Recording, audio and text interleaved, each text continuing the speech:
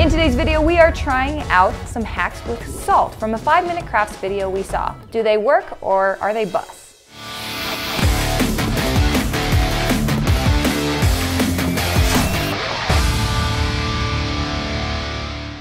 Guys, we've done several debunking videos in the past, and several people have sent us a post by 5-minute crafts on Instagram, which I believe is a cut of one of their longer videos on YouTube or something, showing several different things you can do with salt and asking if it's real or if it's fake. So we're gonna try them out. Personally, I think it looks to me like some of them are real and some of them are fake, so we're gonna find out which ones are which. We've got 5 of them. Some seem like they are outright magic if they work, so we gotta know. Here's the basic idea. 5-minute crafts put out a video involving salt. 5 different hacks that you can use with salt. Are they real? We're not sure, but we're gonna find out. All right, so the first one, the clip shows they pour about a 1/4 cup of salt into a cup, and then they just pour some unknown amount of white vinegar into the cup, and it reacts. It just expands and turns into this fluff, white fluff that just goes everywhere. So it seems pretty simple. We're gonna take about 1/4 cup of salt, pour it off into a cup, and we're gonna take some white vinegar, and the vinegar was not measured in their video. No, so it was just like poured it until it got up to here, I don't know. So I'm just gonna pour vinegar in and see what kind of reaction we get.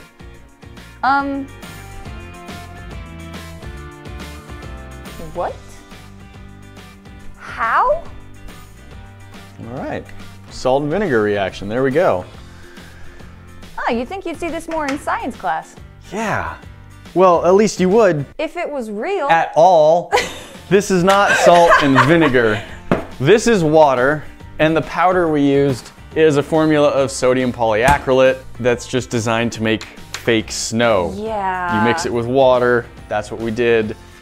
That was not salt and vinegar at all. Kudos to them to thinking, hey, that looks like salt, let's fool millions of people. Let's just lie. All right, there's that, and this is water, so we're not gonna use that. Here's our actual vinegar. And then just keep waiting because nothing's gonna happen. Okay. That's what it actually does. Well, there's a mess. I'll get rid of that. Let's go on to the next one. So, the amazing snow powder. This stuff's fun. You take like a scoop of it and add a 1/4 cup of water to it. It makes over 2 gallons of snow. And it's reusable. It will dry back out and then you can like get it back as a powder.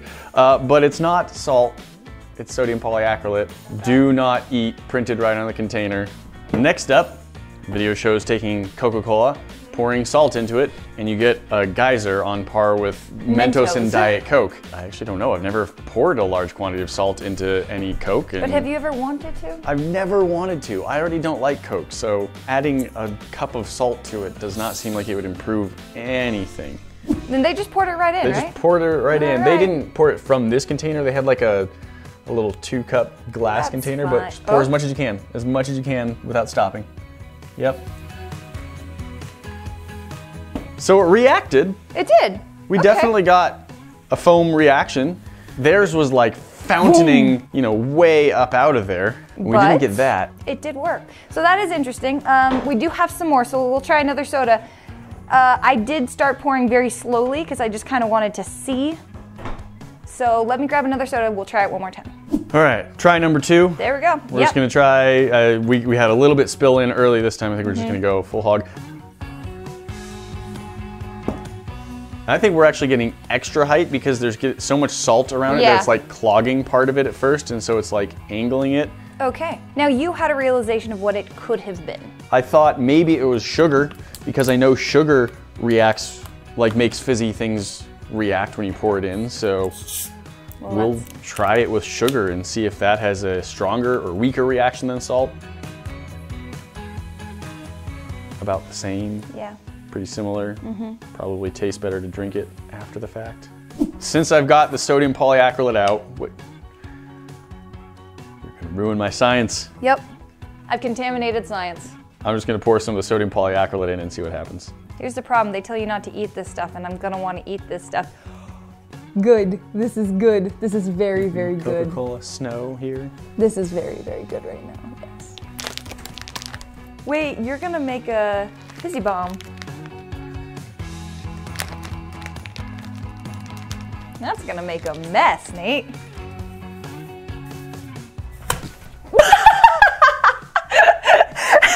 There it goes. I did think it was gonna be a drier explosion. I thought it was just gonna pop with like dust. Thanks, Nate. You're welcome. This looks like Coke slushy, but it's not. It's like Coke diaper material. Coke diaper. All right, so the next experiment involves taking vinegar and then pouring some salt into it to clean pennies. But the interesting thing is that in this same video, they showed salt and vinegar turning into this instant snow. So their own video disproves itself. Supposedly, this lovely vinegar salt reaction, they didn't stir it, they just did that. They just poured some salt in, and then they took a filthy penny and they dipped it in for half a second. It's just like held it there, took it out, and it was bright, shiny copper. So let's see if this works. Halfway in, 2, 3, and oh, actually it is cleaner. Yeah.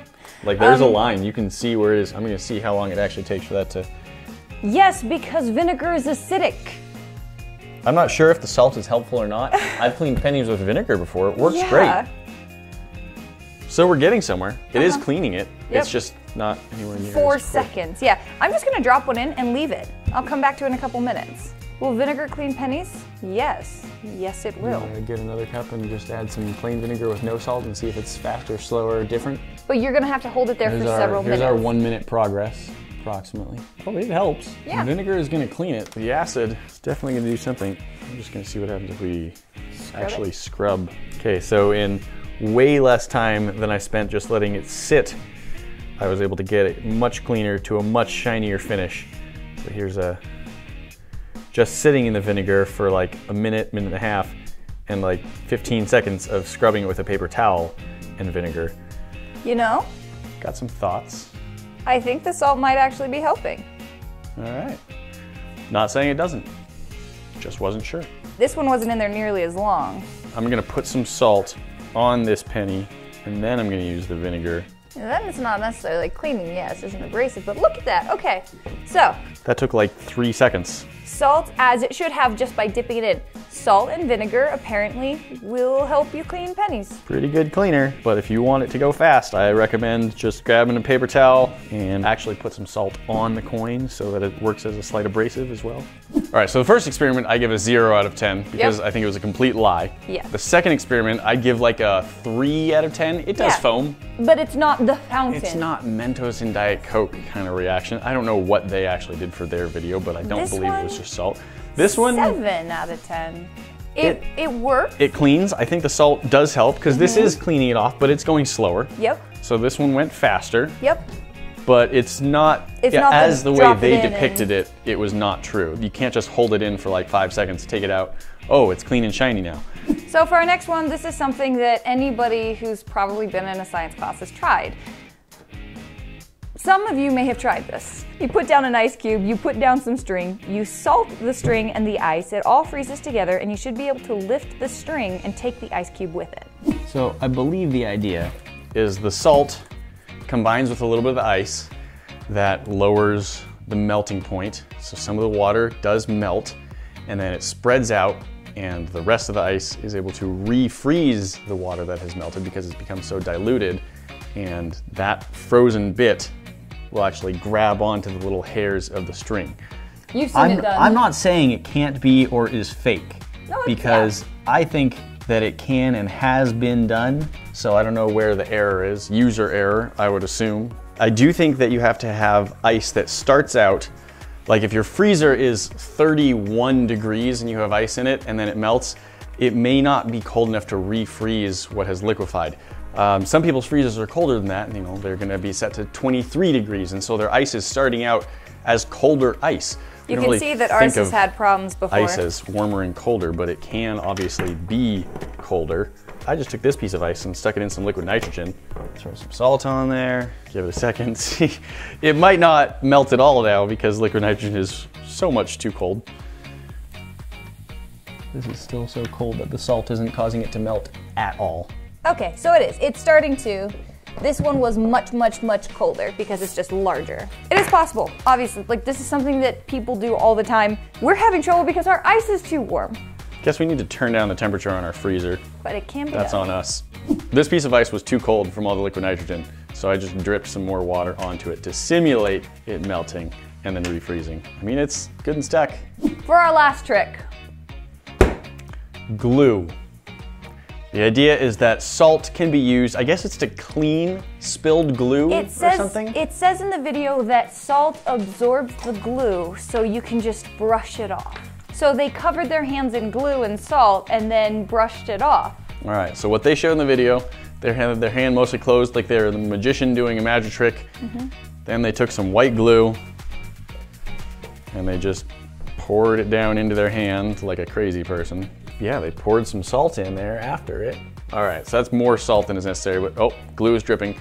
So then they just kind of meshed it around like this. And it just fell out of their hand. They were able to just brush their hand off. You know, not bad. Wait, it worked, I guys, mean, that worked. Not on this part where the It salt. wasn't, there was no salt. The salt didn't get there because the glue ran down my hand in ways that the salt didn't, but. It dried it immediately. All right, so let's assume I'm a child doing a craft project and I used too much glue and I missed by just a little bit. But mom will be like, oh, don't worry, I got this. Wait, it's a kid, so there's definitely one of those in there. Yeah, all right, mom's just like, okay, fortunately my child did this on a hard surface and not on the carpet. All right, let's see if your mistake is reversible. Ha! I think that did a pretty good job. You're gonna have to, you know, clean this up, but you should be able to sweep it or vacuum it pretty well. So the first one, total bunk. Second one, it had some truth to it, but not as they showed. The third one was the penny cleaning in salt and vinegar. It does work, but again, not the way they showed. Yeah, but salt does make it clean better than just vinegar, it looks like.